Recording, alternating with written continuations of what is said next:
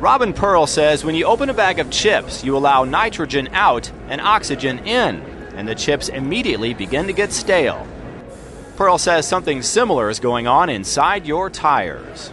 It's a nitrogen generator that works off compressed air. Pearl says the answer, the oxygen molecules get vented back into the atmosphere, is to take nitrogen out of the air using his PurigeN98 machine. The nitrogen molecules are stored in the tank And pump it right into your tires. PurigeN98 is high purity nitrogen tire inflation gas, and we're bringing this to the masses. It's been used for many years in professional circles, and it has many, many benefits, and we're trying to bring this to the general population. Pearl says tire neglect is doing more harm than you may realize.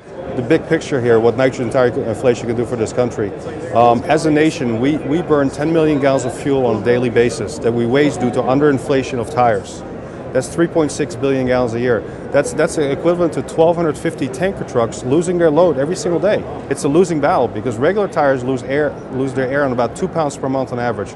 Nitrogen will take about 6 times as long to lose that.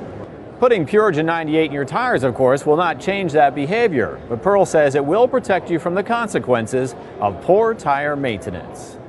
So you're supposed to actually check your tire pressure once a month, and most people don't. As a result of that, you're driving around with underinflated tires. 80% of the tires are. So nitrogen will help avoid that. So change the air in your tires. No joke. In Las Vegas, Alex Fees for SBTV.com.